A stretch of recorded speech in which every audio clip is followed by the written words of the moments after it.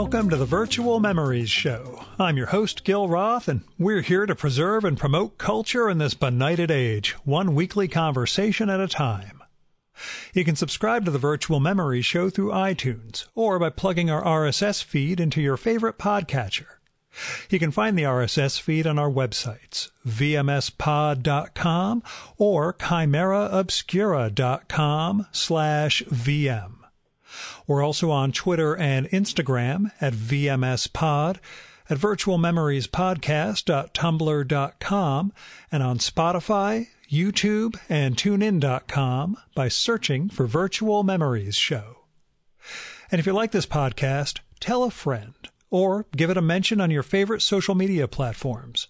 Also, please go to the iTunes store, look up the Virtual Memories Show, and leave a rating and maybe a review for us. That might just inspire Apple to promote us a little.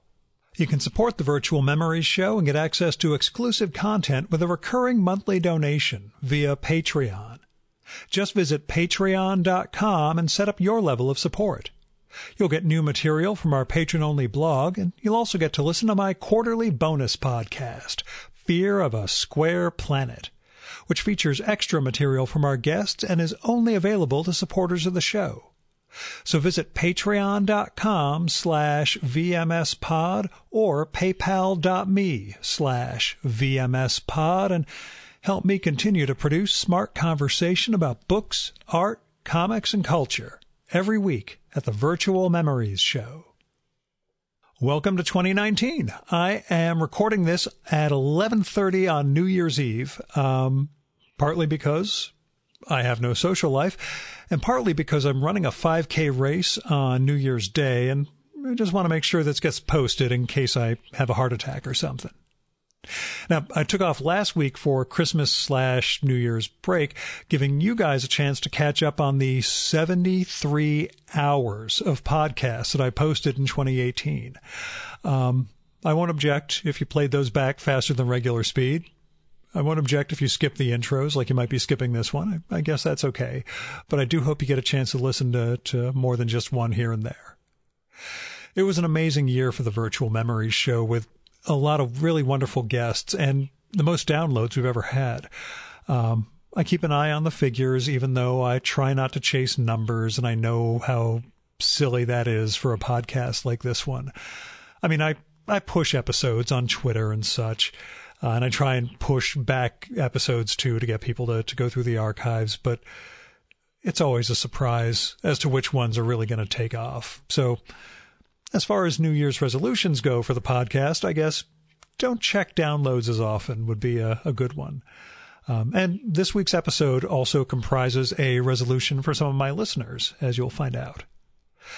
But for me, I spent some time over Christmas at my in-laws in Louisiana, and I worked on a list of prospective guests for 2019, as well as a kind of short list of heavyweights.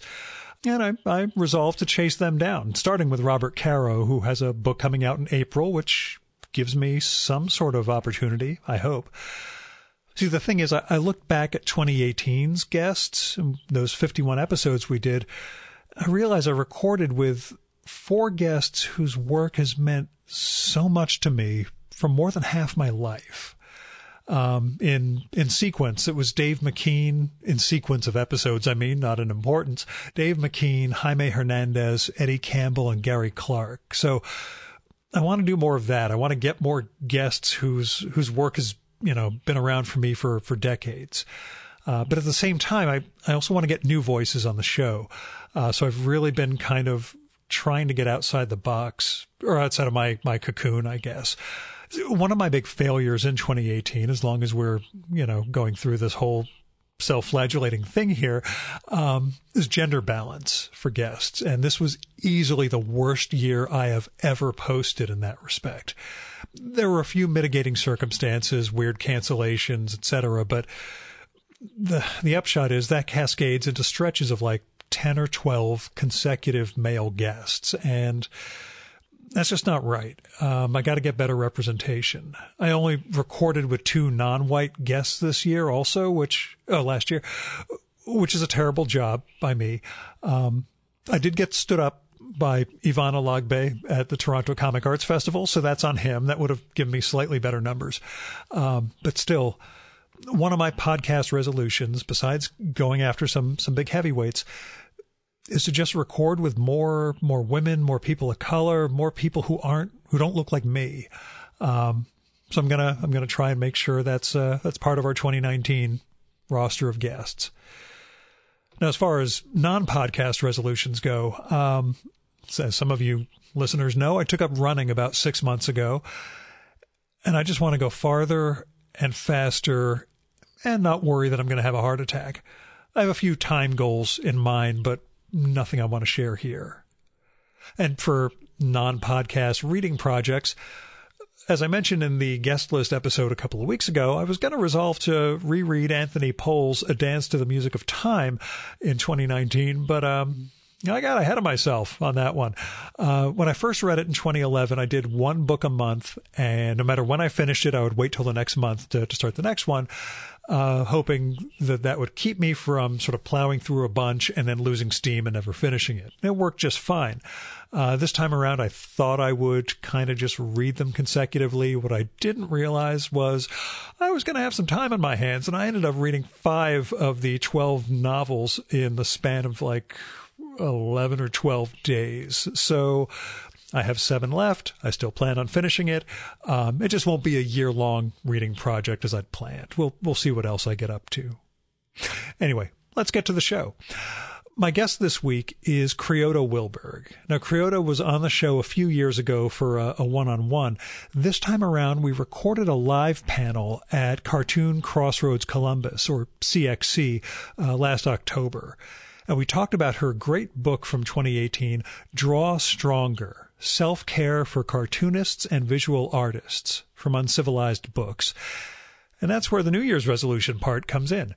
See, a lot of cartoonists and other artists I know can improve their health and their art by making some changes to their work practice. And that's what Draw Stronger is all about.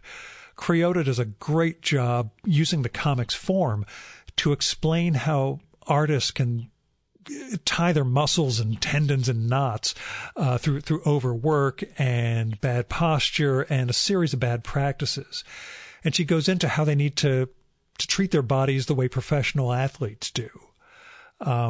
It's a really neat book, Draw Stronger.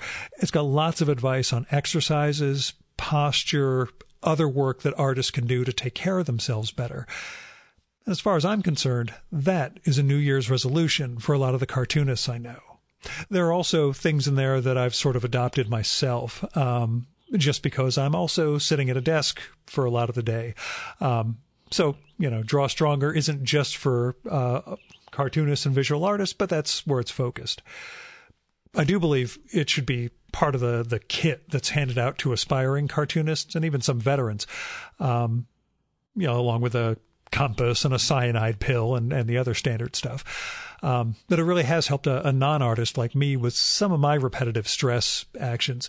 So even if you're not at a drawing table regularly, you might stand to gain from checking out Draw Stronger.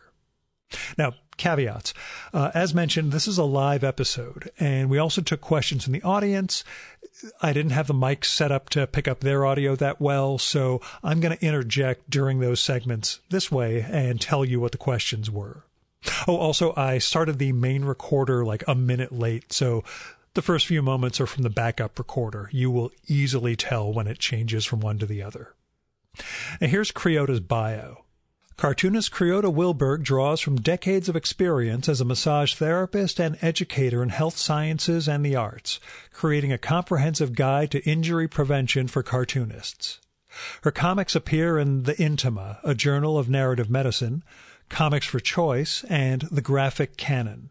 She's at work on her first full-length graphic novel. Kriota is the first ever artist in residence at the New York Academy of Medicine Library. And now, the Virtual Memories conversation with Kriota Willberg, live from Cartoon Crossroads, Columbus.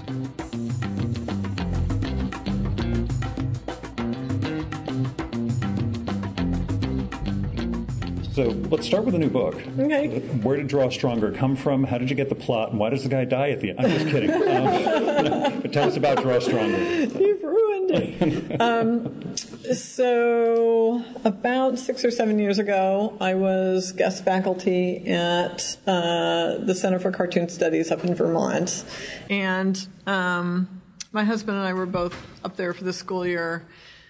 And my students would all sit with their books in their laps, like curled up around their books, drawing like this. And I've been a massage therapist now since 1987, right? And my area is orthopedic injury and, sports injuries. And I would just watch these people draw. And all I could think was, you guys are screwed, because, there's students like coming into this environment where suddenly they're drawing 8 hours a day where they haven't been drawing that intensively probably before. And so I got online and I was looking for, injury prevention materials for artists for my students so that I could just kind of like show them to these resources. And I couldn't find what I liked. There would be like a page and it would be like, do this to warm up before you draw, but there was no rationale for why you needed to do this, what the warm-up was doing, or anything. And I could also see some holes in it. So it was like, all right, I can't just throw a website at these people. I guess I will have to write the book. So I started by making a 60-page mini comic called No Pain. I told my husband I was going to do this, and he was like, that's great, knock yourself out. I used his Cintiq. I didn't have a Cintiq. It was very exciting. And I gave him the first draft, and he was shocked. He thought it was going to be 9 pages long, and it was 60. Actually, it was 80. And then I trimmed it down. We're just talking about you. Yeah. Bob Zakoriak, everybody. So it started as a series of mini comics because I could not find a resource that I thought was like just a good singular resource for artists. So first there was No Pain, and then I made another mini comic of about 40 pages called First Aid for Drawing Injuries. And then after that, I was starting on another 35-page book about back pain. And I was getting repetitive stress injuries from trying to staple 60-page mini comics together. So I talked to Heidi McDonald, who from the Comics Beat, and I asked her who she thought a publisher might be who would be interested in publishing a book about injury prevention. And she suggested Tom Kaczynski and Uncivilized Books, and he went for it. So how did you develop the practices that are in here in terms of treatment and exercise, not treatment? Right. So the book is essentially the standard of care for repetitive stress injury. Been a massage therapist specializing in orthopedic injuries and sports injuries for years. I used to work on the New York Giants football team in the early 90s. And this is essentially what medical professionals suggest, in order to prevent injury or to help manage pain while you get yourself to a doctor. So these are basic corrective exercises that people can do, at home in their own time, but all the principles are essentially in standard practice today. I guess what I'm wondering is, did you have to tailor it for, how do you tailor it for cartoon? Okay, so it is specifically for artists. Mm-hmm. It's for artists who draw on a smaller scale. So if I was doing a book for, say, muralists, I would do a lot more with, say, shoulder, pectoral girdle exercises. So I have some shoulder stretches in there, but not nearly the same thing. So, or if I was doing a book that was for people working in an office, like at doing word processing or, at a phone all day or whatever, again, the exercises would be slightly different. So this is specifically made for people who draw. And the medium is not necessarily the issue. So you can draw on paper, you can draw on a Cintiq, you could draw on your iPad, but the idea of the scale and the practice of drawing are the things that hold this thing together.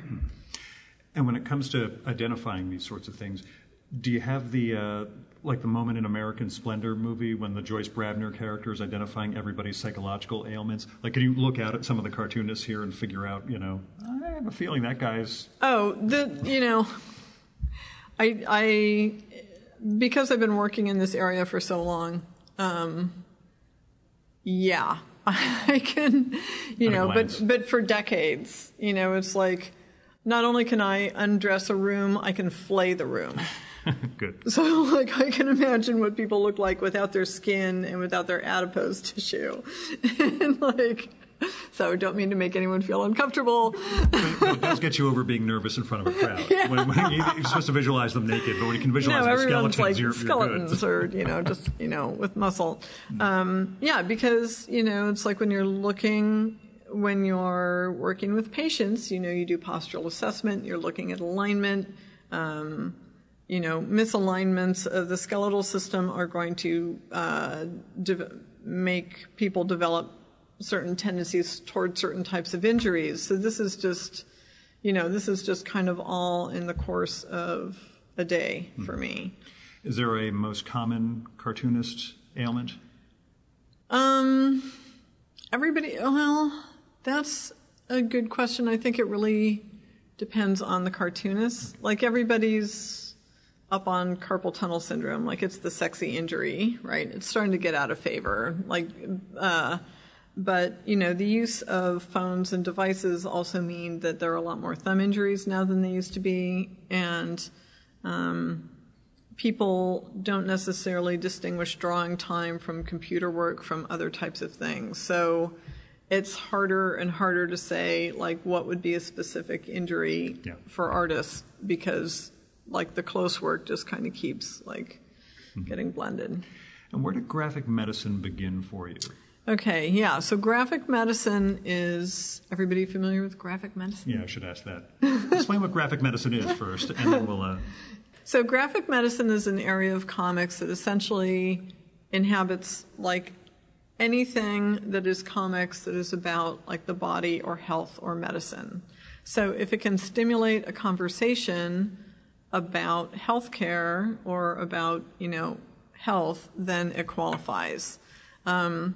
So that could be... I was going to say, and there's even a website. Yes, graphicmedicine.org. Yes. And there's a yearly conference. It's its own thing. It's kind of amazing. It's niche, but it's pretty amazing. So it can be things like patient narratives, but, cartoonists who have had different health issues often do a lot of comics, autobio comics about themselves. But for me, there are also EC horror comics about, people who refuse medical treatment for their cancer, and then they become consumed by their cancer and they turn into a monster and blah, blah, blah. And it's that works for graphic medicine for me because it also helps to stimulate conversations about perceptions of illness and disease and what that means and things like that. So I can turn anything into graphic medicine. Which is a question, because you mentioned your history as a massage therapist. Yeah. Where did comics start for you? Well, comics started when I was 10. As it should. As it the should. golden age, as we know. Yeah. So when I was a girl, I read a lot of comics because you could just get them on a rack at the Safeway in my hometown. And of course, I read a lot of Archies because they were very exciting and interesting. And then when it came to making them? When it came to making them, I've drawn more or less all my life. But I was a dancer and a choreographer for a long, long time. And then when I stopped doing that, actually before I stopped dancing, I had been drawing. And because I teach a lot of anatomy, I also draw anatomical images for my own anatomy classes and workshops. So No Pain was actually the first, mini comic that I ever drew. Before that, I'd been doing gag cartoons, but they were performative. So Bob... An example? Yeah. I don't have any images here, but Bob does a performance kind of thing called Carousel, where cartoonists come and read their work. And what I would do is I would make a gag cartoon that I thought was really funny, but I would have to explain a lot to like get people to understand it. So, for example, I made a gag cartoon kind of in the style of The New Yorker, where it was a baby shower for a democid, which is like an eyelash mite. And there's a pubic louse and a head louse at the baby shower. And the pubic louse has given the democid diapers, called buggies, of course, because, it's funny. Anyway, and the democid is outraged. And she's, and the reason this is funny is because democids don't have ani. So it's specific humor, but so it's this horrible cultural gaffe where this insect has shown up to this democid's party, and she's like given her a gift, and she has like not even had the wherewithal to like do a little research to realize that the offspring of this democid is not, they can't poop. So it takes about 5 minutes, but I set up the gag cartoon, but I walk people through it, and like I explain it, and as I go, I hit, the PowerPoint, and so there are like arrows and circles and like little graphics trying to explain everything that happens. So for a couple of years, I made comics just as performative pieces. And then eventually I got into doing No Pain. Yeah, how's the response been so far for Draw Stronger? It's been great for Draw Stronger. We sold out the first printing, and we got the second printing, so everybody's back orders are now satisfied. Are you getting letters at all, or emails from people about, thank you for saving my wrist? I'm getting a lot of tweets like, thank you for saving my wrist or shoulder. When I did No Pain, I got this long email from this woman, because No Pain was like distributed to different comic book stores, and I got this email from this woman in San Francisco who had to quit her career as a graphic artist because she had sustained a wrist injury when she was first starting out, and she was in too much pain and she couldn't like keep doing the work, so she quit. And so like 10 years later, like here's this mini comic that she finds in this comic book shop in Berkeley. And she wrote me this long, very touching email about how she really wished that like something like that had been around when she was first starting out, because it literally like changed her life that she couldn't draw. Well, you have a blurb on the inside from Lauren Weinstein, also, who I know went through neck surgery and all sorts of other stuff, where I think she says some of the same sentiment. Again, I wish someone was teaching them this back then. Now, have you been involved with various comic schools or other institutions to kind of train or at least to give the students a background? Well, the center, like I said, Bob and I were at the CCS. Center for, at CCS, at the Center for Cartoon Studies. And also while I was there, I would do warm-ups. Like all of my classes, my co-teachers were great because they would like give me time to like do warm-ups for the class. So we would do physical warm-ups, and we would do stretching, and we would do things to prepare them to work. And then I also taught an exercise class once a week that students could come to. And some of them like came faithfully every week. It was pretty amazing. And there were actually some nice changes in like some of their bodies. So we have our good. Stereotypes. Yeah. Although I remember it was only when I was rereading this that I suddenly was hit with a flashback to the Marvel exercise book from the 1970s. And I don't know if it's something you've ever seen or at least heard legend of. I've seen it. Because Marvel published what the 70s idea of physical fitness was and athleticism with superhero characters doing all of these exercises and a little guide for everybody. I was a fat kid and just, thought my parents thought anything that would get me exercising through superheroes would be good. Was that sort of stuff, did that ever play into trying to make something like this that, you do have a caped figure or cowled figure in this, but, it's really trying to fit people. into his costume. Yeah. No, so the illustrations in the book are really, I was trying to like create characters that like essentially were reminded me of my students, and were like demonstrating kind of like the spectrum of different types of cartoonists. So the different cartoonists are all kind of loosely based on people I know. But I'm not there was a tell Chris you Ware looking guy in there, but I his head wasn't big enough to be Chris, so I wasn't sure. Another friend of mine, I think, thinks it's him too. Oh, good. Okay. It's like, yeah, they're based on people, but I'm not guaranteeing that they look exactly like them, gotcha. Right? Is there a thing you most hated drawing in the book? You didn't put anybody in cars, which is no. Good, so. I did draw little cars just in one spot. Yeah, cars probably were the worst. So okay. I was just like, no, they're cartoon cars. Yeah, Jaime Hernandez told me once that's the thing that kills him. He doesn't know why he keeps the stories in Southern California, because everybody has to drive, and he absolutely hates cars. Yeah, but, inorganic shapes are really hard. Yeah. So, for me especially, because I, it's like I do a lot of anatomical imagery, so actually sometimes just putting skin on people is really hard. Like... And her characters do point that out too. Some of them say, "I have no skin anymore," and I'm look, cold. My nervous system.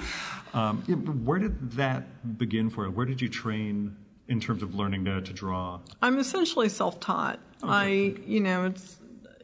I studied art in school, and I took some drawing classes, but I've drawn all my life. So. And anatomy. And I've taught anatomy for 30. Yeah. So. And as we mentioned in your bio, you were the first ever artist in residence at the New York Academy of Medicine Library. Right. How did that happen, and what did that entail? So the New York Academy of Medicine the library has a historical collection. They have books, medical books from as early as the late 1400s. And I got to get my hands all over them and read them. It was not read some of them, it's like they're in Latin or whatever, or Old English. I have tried to read Old English, and it is a bitch. So, but I had been teaching anatomy for artists at the library using the collection. And when I teach anatomy for artists, I draw directly on the model. So no one draws skin in my classes. Skin is bad. So I draw bony landmarks, and then I draw the muscles on the artist's model. And then as the model poses, and I give lectures about anatomy, and then as the model poses, everyone tries to draw the musculoskeletal system as it's demonstrated to us by the body before us. So I try to train people to look underneath the skin so they can get a better understanding of anatomy, so they can take these ideas with them and use them in their own work. And I'd been doing that. I did things like books about the wandering uterus, right, which is a model for women's medicine for over 2,000 years, even longer than that. Crazy.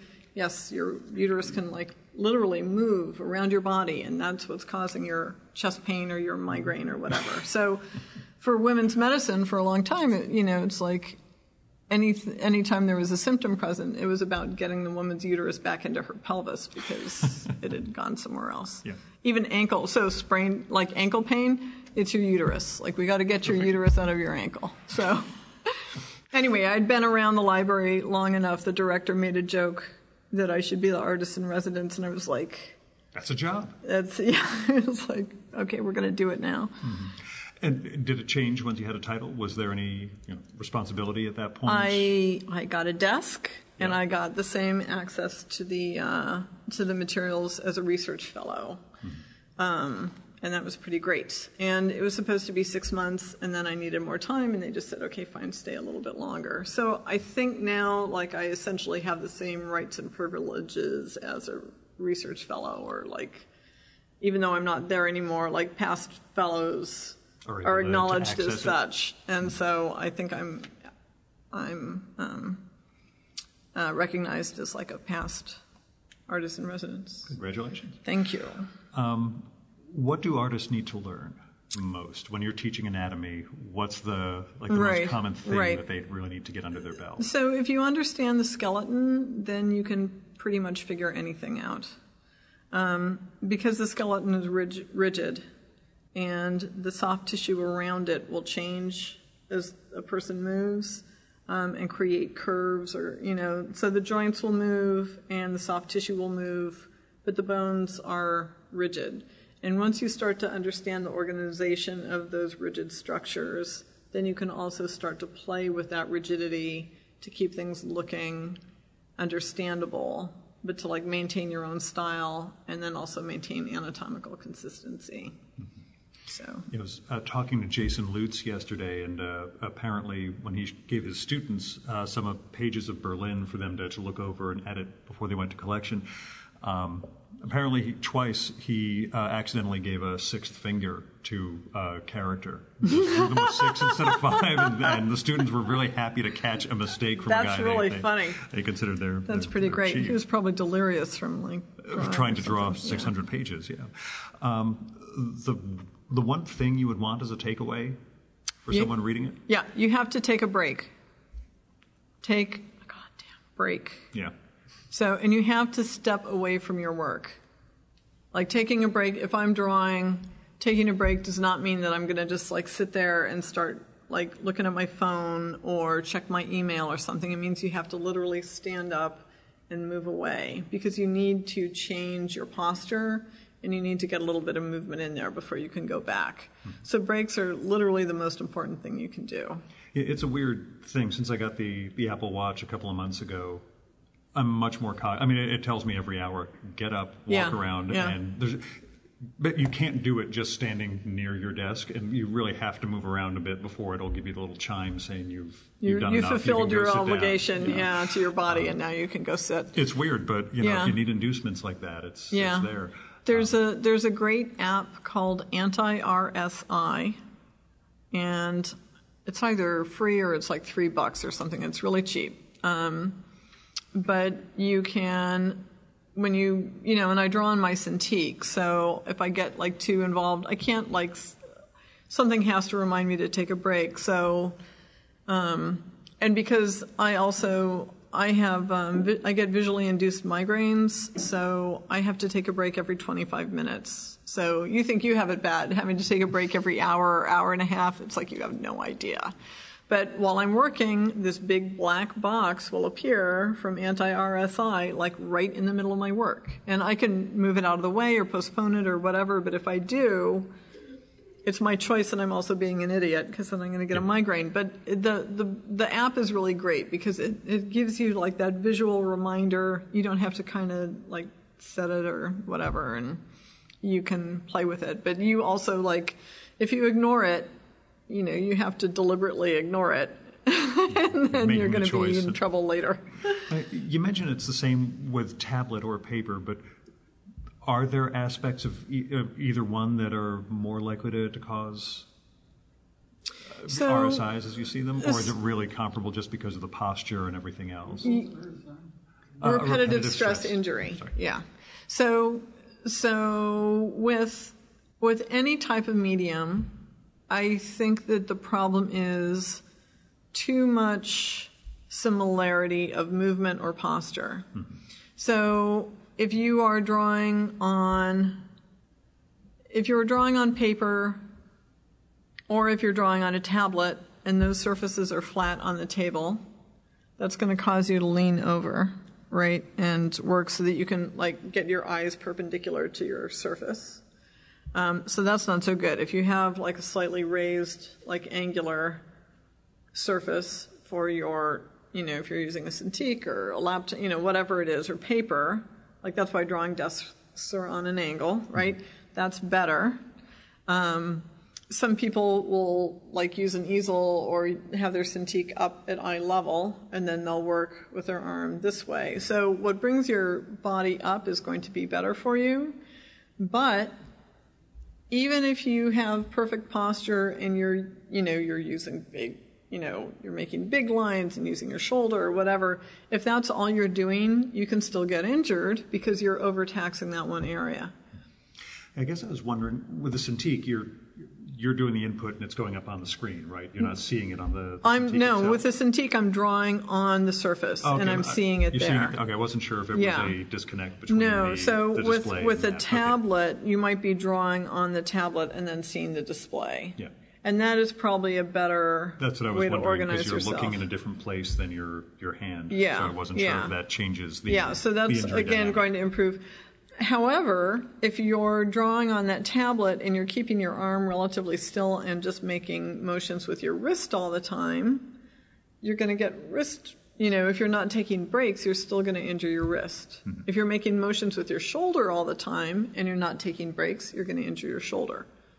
So like if you're using something all the time, then that's going to be a problem if you're not taking a break and taking care of it. Does that make sense to everybody, right? So is once an hour good enough? For some people, yes. For me, no, because of my crazy eyeballs. But for some people, once an hour is fine. If I was a 20-year-old, I might even say a 20-year-old could do like every hour and a half. And they would probably be okay. But like the older you get, the more you have to pay attention to it. And so the breaks are important, but, in the book, I talk about, like, thinking like a cartoonist athlete, because let's face it, it's like, you're drawing with a stylus, but if you can't pick up that stylus isn't going to draw for you. That's what makes me nuts about people saying, did you draw that on the computer or by hand? It's like, the hand is holding on to the stupid stylus. Like, it's not... Maybe get a telepathic one that you can... Yeah, I know. It's like, even if I drew it with my mind, I'd still probably have to practice, So it's like... So it's interesting that people assume that if you... Anyway, enough about that peevishness. But yeah, like, you have to think about yourself as an athlete, because your most important instrument is your body for drawing. And if you can't, like, pick up a stylus and move it around, then you're screwed, right? So you have to do things that are going to like make it possible for you to pick up that stylus and make a picture. Best practices for festivals and cons? Are there things you try to make sure you're doing when you're on the road like this? So I actually stretch and bring like exercise tubing with me. I do. It's like very light, so I can, but I also, if I can, it's like I always find a hotel with like a fitness room. So I didn't get there today, but I will be there tomorrow morning before I come here. I actually did. I was in my hotel, and I got to bed at midnight last night because of a late dinner, and I woke up at 6, and I thought, if I don't go to the gym, inertia will take over, and I will... It's going to be trouble. Yeah, so I just, 6:30 in the morning. And the great thing with the comics-related show is not a lot of people are down there at that hour, so I was able to go for a while and sweat like Patrick Ewing, which is my thing. One of the things that came up in your slides just now, the embroidery and needlework stuff. Can you talk about how you incorporate that into graphic medicine also? Sure. So she does a lot of different things. Weird. So I do a lot of needlepoint and embroidery, and that work is also with medical imagery. So, like, I'll take MRIs, my own MRIs, or friends' MRIs, or X-rays, or fetal ultrasounds, and I'll, like, import them into Photoshop, and I'll make patterns from them. But I will also sometimes make comics with embroidery.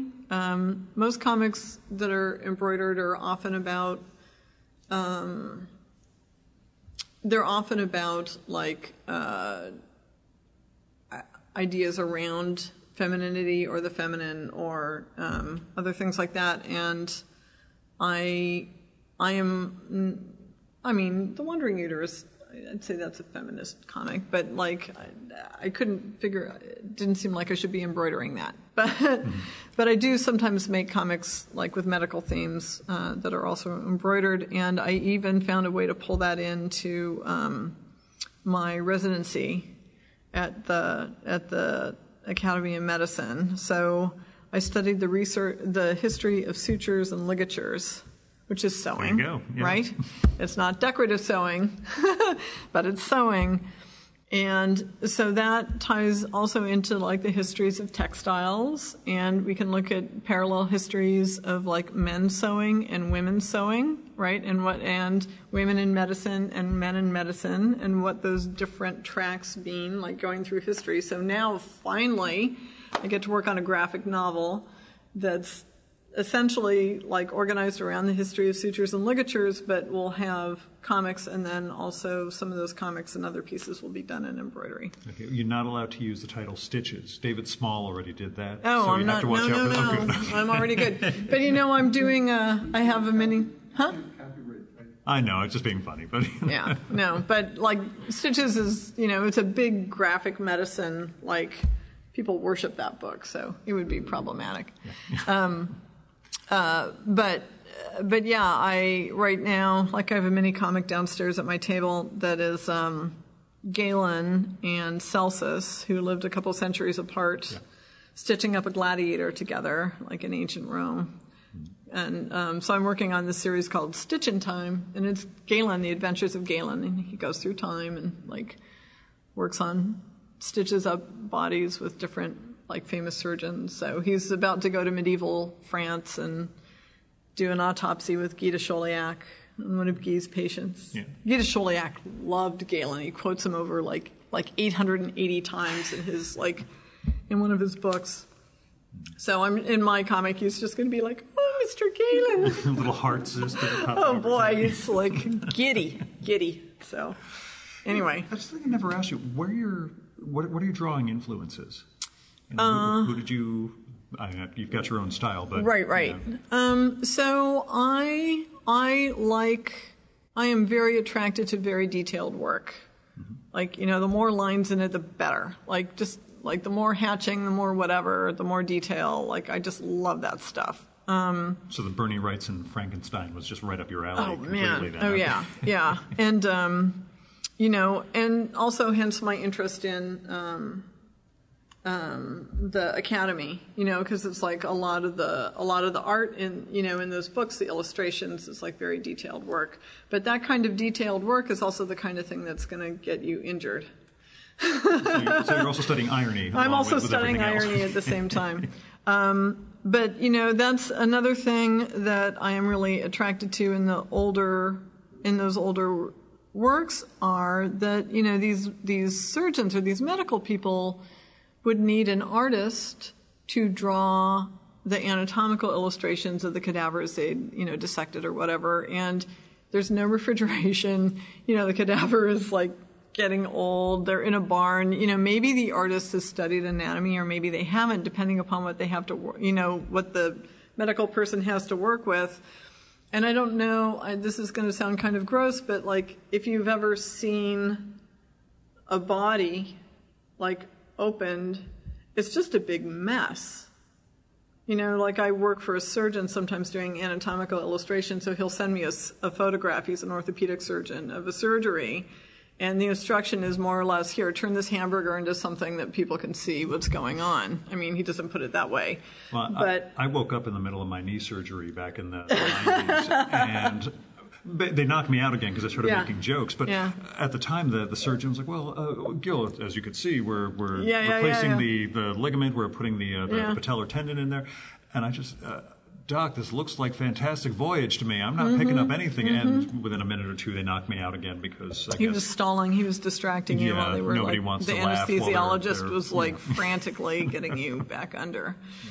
But I mean, so when you look at these illustrations, it's also really interesting because some of them are like very inaccurate because there was like maybe only one artist available, but artists were working everywhere because people needed artists because there wasn't any photography. But the authority of all those little lines, it's like they would just have to figure out how to make that stuff fit in there and work. And it looks great, and it looks like they know exactly what they're talking about because the lines are there. But there's no way that would work? There's no way that would work, but it's like it was a really great lesson in drawing for me because sometimes, not always, like you can overwork something and kill it. But sometimes if you just keep, scratching away at it, you can make things seem more authoritative or knowledgeable than you actually feel about them. Because the lines are there. The lines are telling you that thing is the way it is, even if it's impossible for that thing to be that way. Well, Lanier's, in his presentation earlier, showed that it doesn't matter how terrible a drawing you've made for yourself, you can make it better and more worthwhile by just drawing a square around it and putting a New Yorker logo above it. Sure. Then it just feels like it's got authority, and this is great worthy art now instead. But. Yeah, so if you figure out a technique to give your work authority, like what people culturally see as authority in the work, even if you just hate it, it's like sometimes people they'll totally buy it, literally, or just believe it, right? So let's get some questions from you guys. Either talking about your own comics-related injuries or just things you want to ask Kriota. Yeah, not a doctor, though. Yeah. Everybody's clear on that, right? Not a doctor. I just want to add to what you just said about adding more lines. We call, what happens when we add more lines value for a reason, right? You're adding value to that image, physical value of the amount of light and dark, but also value in that kind of intellectual interest or time spent. And it's like a linguistic semantic thing. Yeah, but it's funny if you look at early Love and Rockets and if you look at that big Berlin collection by Lutz downstairs, the early stuff has all the lines. Once they get better, they realize, we could tone down the number of lines and we're getting everything across. But that's a really good point about it is. It's the perception really interesting. of it. Kind of the semantic art history thing to it. Yeah. The next question was, say you're drawing on a Cintiq and your forearm and wrist start to get sore and tingly. What should you do? Right. So rest. That's in right. here. So Rest is never an option. Well, so here's the thing. When you're She will tell you. So there are a couple of different things going on. So when you're starting to experience pain, the first thing you need to do is try to find a way to reduce the pain. So it's interesting that you brought up the tingling and shooting pain in the wrist, because wrist pain may not be caused at the wrist. So if you have the pain in the wrist and you ice it, it may relieve the problem, but it may not, because you may have a nerve entrapment in your neck. So this is also part of the thing where rest has to start to take a precedence. So stretching. So in the book I talk about posture, because if you're just taking care of yourself from the elbow down, that may not take care of it, right? So posture has to be part of it. That's why you need to look at your so if you're experiencing pain while you're drawing, then the first thing I do is I try to figure out if my posture was faulty. Am I doing something mechanically wrong right in this moment? And if I am, then I try to fix it. Another thing I will do is I try not to work in one position for, say, longer than an hour.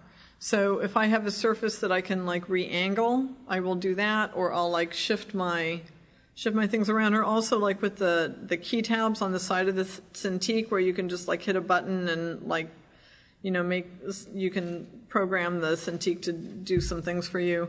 I'll start reaching for my laptop to do the commands over there, because that way I have to move.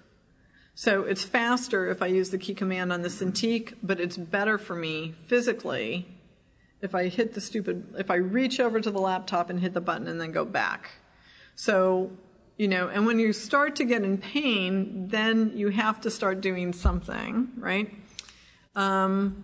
If the painful area is the injured area, then you can also ice no longer than 20 minutes tops, right? But gentle stretching, movement, and again, just those short breaks, because it's you can take a break for 5 minutes, or you can get your project done and then not be able to pick up a pencil for a week. So where's the trade-off?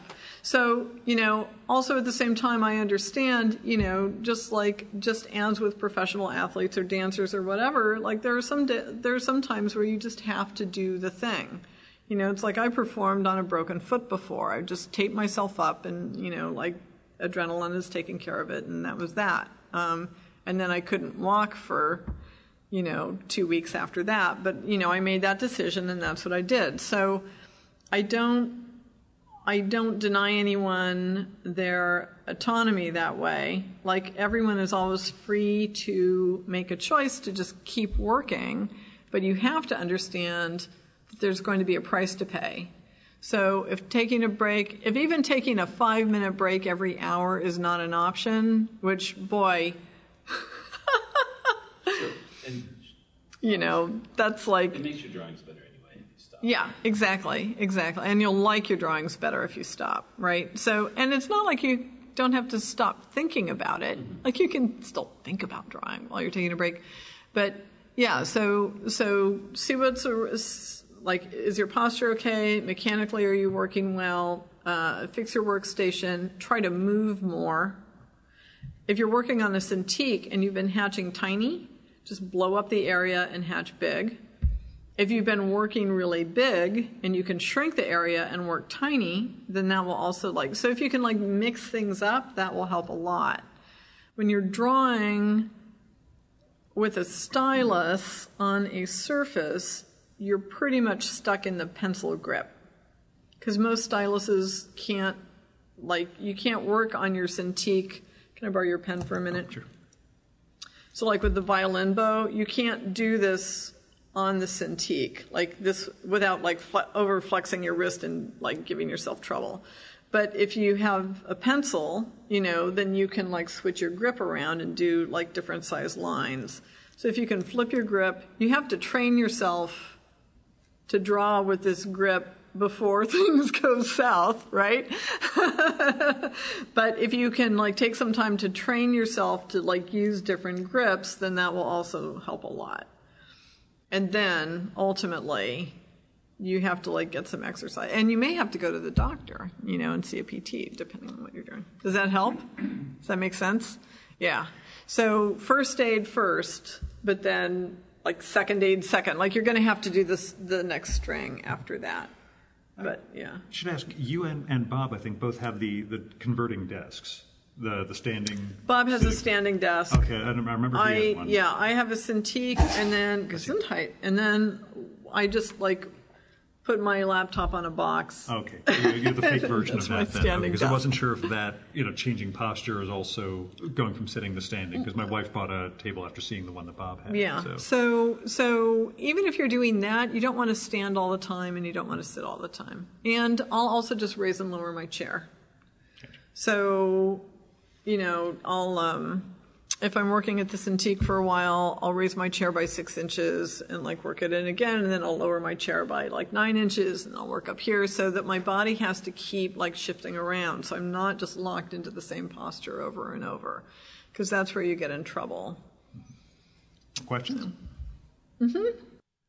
Next question was, when did people start to figure this stuff out? Was there a generational aspect to it?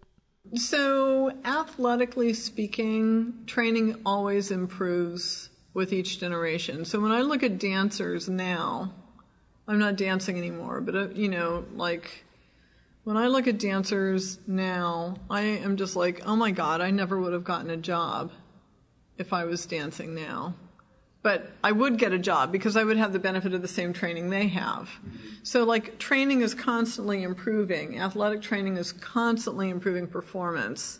So that's true of all training. And so that would be true of the data in this book, because again, it's it's just practice and expertise that brings things forward. So cartoonists, Milton Caniff's generation. Yeah. Somehow. Some people. In worse shape than maybe cartoonists. Yes and no. Some people get lucky and they have pain, but they have learned how to manage it, and a lot of people drop out. We just don't know who those people are. Yeah. I mean, I know the 1950s cartoonists often had a 10-year lifespan, then they went on to do something else. Yeah, And more assistants and studio stuff too. Yeah. It's something that hit me. I did one of these with Eddie Campbell recently, because he has a book out about the San Francisco newspaper cartoonists of the turn of the century, 1910s, around there. And it just had this one comment about how life expectancy in the U.S. in 1900 was 47. And when you think we've added 25 years to that at a minimum, things progress and people last longer. I know we've added like 35 years to that. I thought it's 70. No, that's right. We're in we're late like 70s, early 80s. So, 80s. But yeah, that's along those lines of things that, maybe those cartoonists were fine, but, they were also dying by the age of 50. So right, yeah. I mean, there are a lot of different factors, but essentially, and a lot of people had to quit before they could even start. And we wouldn't know who those people were because they didn't build a big enough body of work for us to be aware of them. Also, at the same time, like being an artist in those days was like a career choice that could make you money. So more people would be feeding into that. So if you're talented or smart or both, and then you're lucky enough not to like have a debilitating injury, then you get a career. But you may be talented or smart and unlucky, and then you're screwed. And then you could just be untalented or dumb or both. It's like there are all these variables, right? So like we benefit from like all of these like applications and experimentation that like keeps driving performance forward. So, I think it's the same with, art and drawing that it is with athletics or anything else. Like we're all benefiting from the previous generations. So, and we can we learn a lot from sports injuries and like all sorts of other stuff. So this was a comment from an artist who'd been having back problems, but changed her posture and positioning and elevated her drawing surface and has seen it subside. Well, and regular exercise helps a lot, because the other thing is, one thing about like previous generations is people walked more. And, when we're driving car seats, I live in New York, so we don't have a car. We don't need a car. So we rent cars. So I like get the benefit of like testing out all these different car seats. But some car seats are really bad for you. Like they force you into like this flexed posture, or the backrest pushes your head forward because they expect you to recline a little bit and then watch the road like this, but that will just make me sleepy. So I try to sit with good posture, but they really force you into poor posture. So, so that you're like bringing yourself upright is good. But we have these other factors to factor in. So also I really encourage everyone to have some kind of physical, regular exercise practice. Like yoga, swimming, walking. I'm like, okay, fine, walking. But I would prefer it if it was a full body, something that you did like once or twice a week. Because as you age, right, it's also, by the time you're 40, you need to be strength training. I'm sorry, but there it is. I've started running in the last couple of weeks. Yeah, but running is not strength training, buddy. My brother's on my ass about this. Good for your brother. You'll see me next year at the show. I'll be hulked up. Cardiovascular fitness is important, but strength training too, because that's going to help you keep your posture as you get older, right? And, I've been a massage therapist for 31 years now. And so a lot of massage therapists, if they last that long, they're all walking around like this. And when I was younger, I would see my teachers and I would look at their posture and it would just be like, oh man, I have got to get to the gym. It's like also with dance, I was exercising a lot, but you really need to look at older cartoonists. Look at whose bodies you admire and whose bodies you are a little concerned you might turn into. Find out what they do or don't do, and then do or don't do that, right? Does that make sense to everybody, right? So good, you're on the right track, but in another 25 years, you better be kick this out. So. You better be it's like, I want a 1 reps max of at least 150 pounds. I'm kidding. But, it's like, because you need to, as we age also, I'm 55. And as you age, your tissues lose elasticity, and they also lose hydration. Like I could go drink for drink with an 18-year-old drinking water, and my tissues would never hydrate as much as theirs, right? So as you age, your tissues are setting you up for injury. So you have to like take extra steps to like make sure you don't get injured, right? So anyway, okay, lecture is over. Thanks, everybody. Let's thank our guest, Kriota Thanks, Willberg. you guys.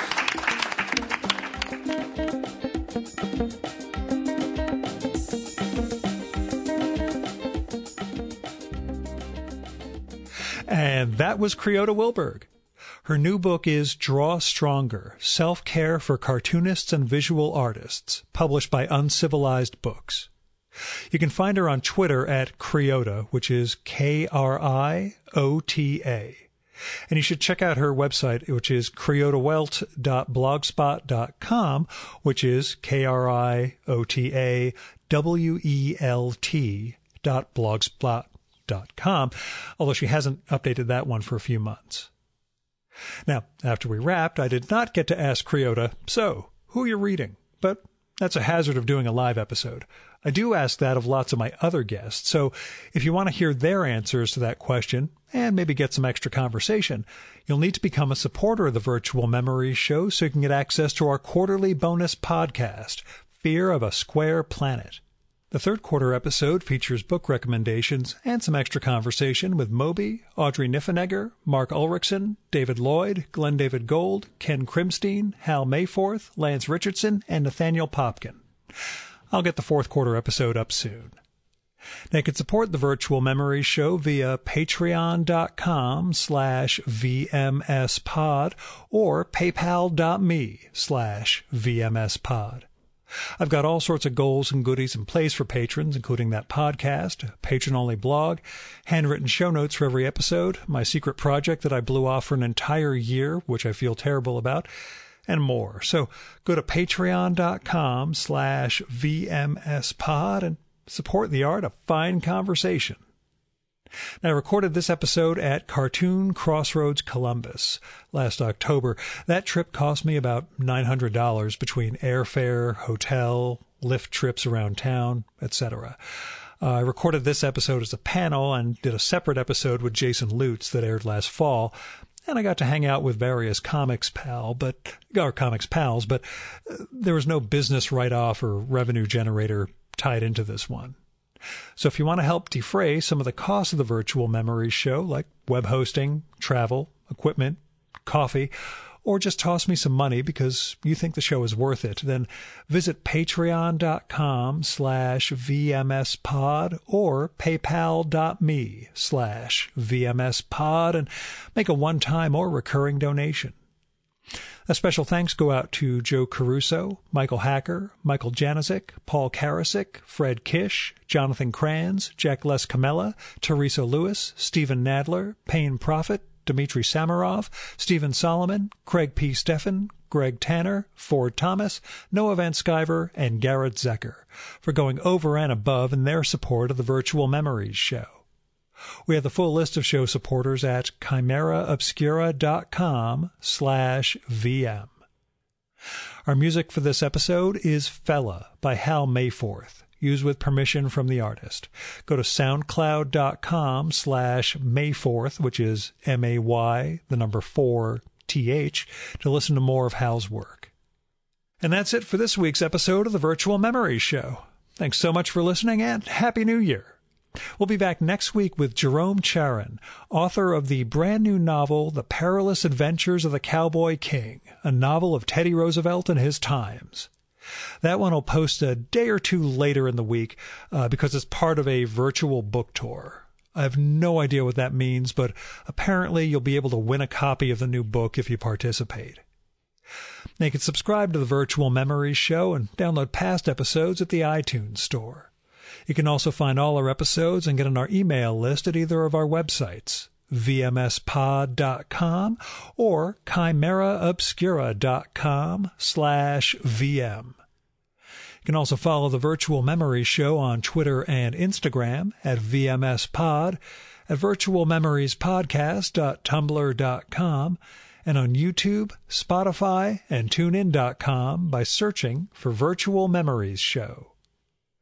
And if you like this podcast, please tell your pals, and please go to iTunes, look up the Virtual Memories Show, and leave a rating and maybe a review for us. That'll help us build a bigger audience. You've been listening to the Virtual Memories Show. I'm your host, Gil Roth. Keep reading, keep making art, and keep the conversation going.